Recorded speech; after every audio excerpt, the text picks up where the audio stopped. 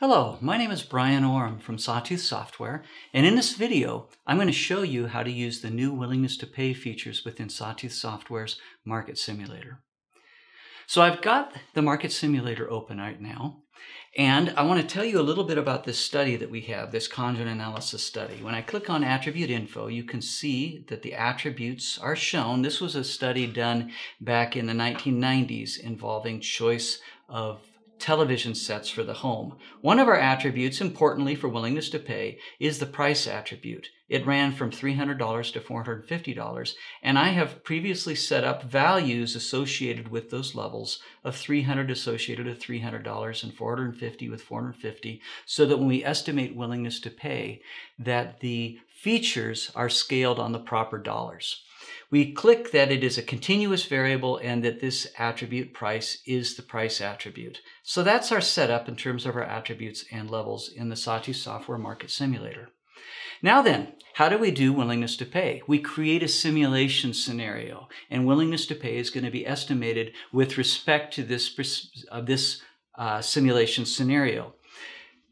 I'm going to start out by showing how, by clicking Add and clicking this flyout drop-down, that I can choose the Create Willingness to Pay scenario, which shortcuts this for you by doing a lot of the work for you. It has a wizard that creates a scenario for you using the attributes that you want to estimate willingness to pay for, and I'll assume all the attributes, and a rich set of competitors. By default, the software wants to do 5, and that, in our experience, is probably about enough to be able to estimate good willingness to pay. So we'll keep that at 5. When we click Finish, then the software automatically adds a simulation scenario with your product for which willingness to pay is going to be estimated, and that's represented on the first row, and 5 different competitors. Notice that by default, we start with these range instructions. Range instructions allow you to specify for brand, for example, that our product can take on all potential brands. Now, that might not necessarily be realistic, but for the sampling of scenarios approach, which assumes a generalized willingness to pay estimation, that's what it's going to do. I'm going to show how we can change that in a little bit. But for each of the attributes, the range instruction tells the software that we're going to be using all of the levels from level 1 all the way to level 3, and in prices from level $300 all the way up to $450 when estimating willingness to pay. Now then, I'm going to click on the My Willingness to Pay scenario settings. And by default, we want to use the share of preference simulation method. This approach goes much faster than the randomized first choice, which is typically the default. But for willingness to pay scenarios and estimating willingness to pay, we recommend using the faster share of preference approach rather than randomized first choice. The range behavior, that means when the software encounters a range instruction, what should it do? We've added the willingness to pay as a range instruction, as a range option to tell the software that we're not going to be doing sensitivity analysis, we're not going to be doing search, we're going to be doing willingness to pay across the attribute levels of the range function. So we make sure that that is willingness to pay. There are some settings that we can click by clicking this gear icon on the willingness to pay settings. First, let's talk about sampling. When we're using sampling of scenarios with the willingness to pay and these range instructions, we are going to be randomly picking 1,000 scenarios involving our product specification and the competitor's product specifications. We're going to be estimating willingness to pay for all 1,000 of those random specifications, which incorporate all potential competitive reactions, the ways that they can position themselves either rationally or irrationally in response to what we do with our product. That's going to take a number of minutes to estimate. So to keep things quick for this example, I'm going to crank down the number of competitive set draws to just 5 instead of 1,000. I'm not going to talk about Bootstrap Sampling just yet, but I'll come back to it. Of course, when we estimate willingness to pay, we need to estimate willingness to pay with respect to a reference level. One level is pegged as the reference, and the other levels we estimate willingness to pay with respect to the reference level. By default, software picks the levels that are the lowest preferred levels, the lowest utility levels as the reference levels. But I could change those reference levels right here. I'm going to go ahead and click OK and kick over these 5 random draws of sampling of scenarios, both for my product and for the competitors. And for each of those 5, it's going to estimate willingness to pay for each level in the experiment versus relative to the reference level. I click Simulate. It does just 5 of those simulations, and it gives us a willingness to pay report. First off, we get a little warning saying, hey, we had some extrapolation involved in some of our analysis, and we'll see where that happens below. We have 352 respondents, and we can see for brand that JVC must have been the lowest utility brand, and that becomes the reference level. RCA has a willingness to pay for this sample of 352 respondents of $51 versus JVC, and Sony a little bit more. We can go down in our report and we find the situation where we did end up doing some extrapolation.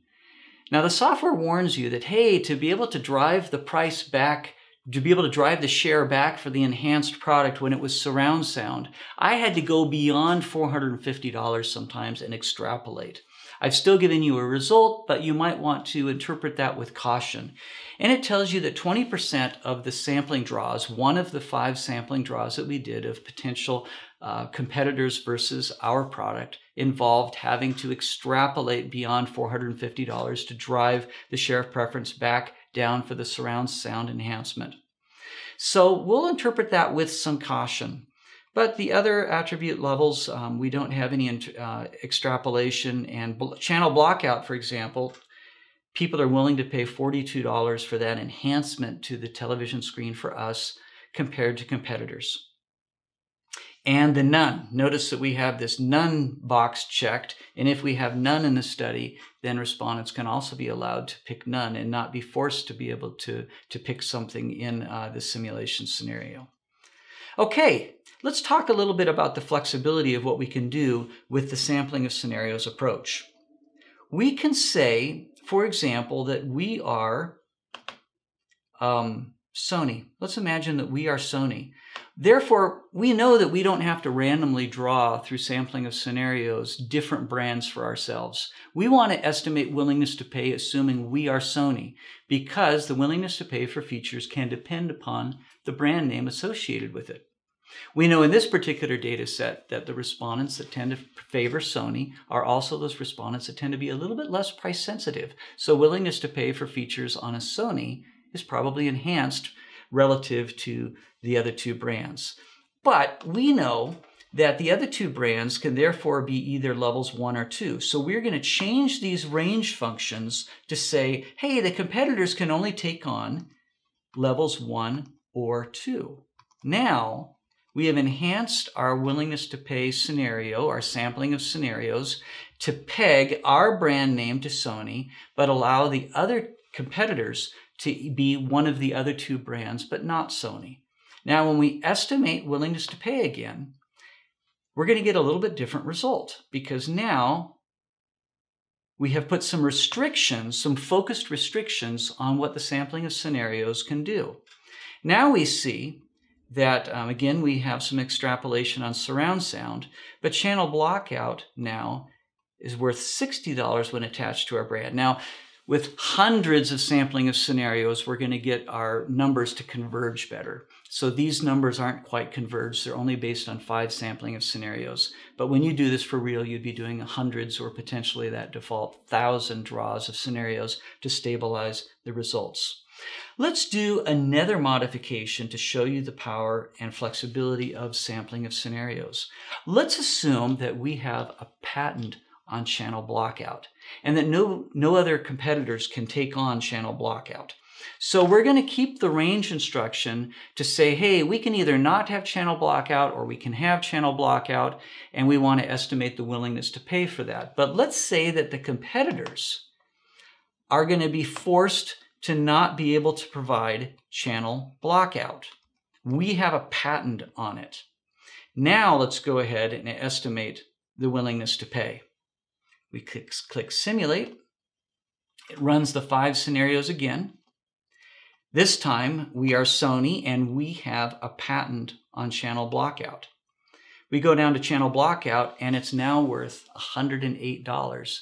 The willingness to pay is $108 now because buyers can't get it in any other way. The competitors could never offer it. We have the patent and the willingness to pay goes up because we exclusively offer it. We have the monopoly. Okay, let's go ahead and talk a little bit more about Bootstrap sampling to be able to get confidence intervals. Okay, it's $108, but what's the confidence interval?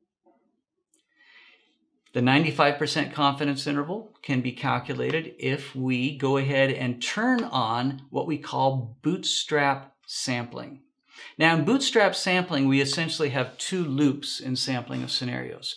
We are going to sample with replacement respondents over and over again to pick a new data set each time, which has a subset or sometimes respondents duplicated for Bootstrap sampling, a new data set each time. And then within each of those Bootstrap samplings, we are going to have a subloop where we loop over how many competitive sets to draw within that Bootstrap sample. To keep things going quickly, we're going to go ahead and tune this way down. We're going to go ahead and say that we're just going to do 5 competitive sets per sample. And instead of the default 300 Bootstrap samples, to keep things running a little bit quicker for this demonstration for you, and not quite as precise as the defaults, we're going to say that we're just going to use 30 Bootstrap samples to develop our confidence intervals. I click OK, and then I click Simulate. Okay, after a few minutes, I get my result, and here's what I see. The simulator adds 3 new columns to the report: the standard error, and the lower and the upper confidence intervals. In this case, I set it that I wanted to have 90% confidence intervals. If I wanted to change that, I would go over here to the Home tab and I would pick a different confidence interval, like 95% or 90 or so forth. But I did a upper and lower 90% confidence intervals, and you can see that, for example, 26-inch screen has a mean of 37, and the lower and upper confidence intervals range from 30 to 45. Well, this is a brief introduction to how this works, willingness to pay within Sawtooth Software Simulator. We have additional instructions in the manual, in the software help that will help you along, and of course you can always call our technical support line.